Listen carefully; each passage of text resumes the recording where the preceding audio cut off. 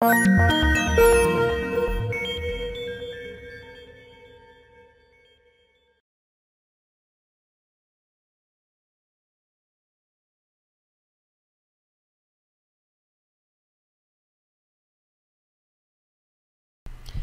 this video, you will learn how to disable the on-screen toolbox key, on-screen help key, and pull-down menu. Some individuals want to disable these keys because they are not using them, or they are accessed accidentally and become distracting. The on-screen toolbox and on-screen help keys are located in the top right-hand corner of the screen, seen here. The pull-down menu appears in the top right-hand corner of the drop-down, seen here.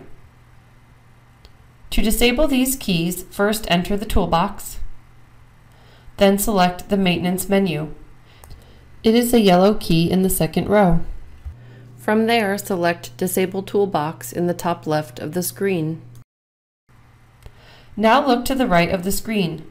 You will see all three menu options here. Select the options you want to disable by touching the Disable key. In this example, I am going to disable all of the three menus.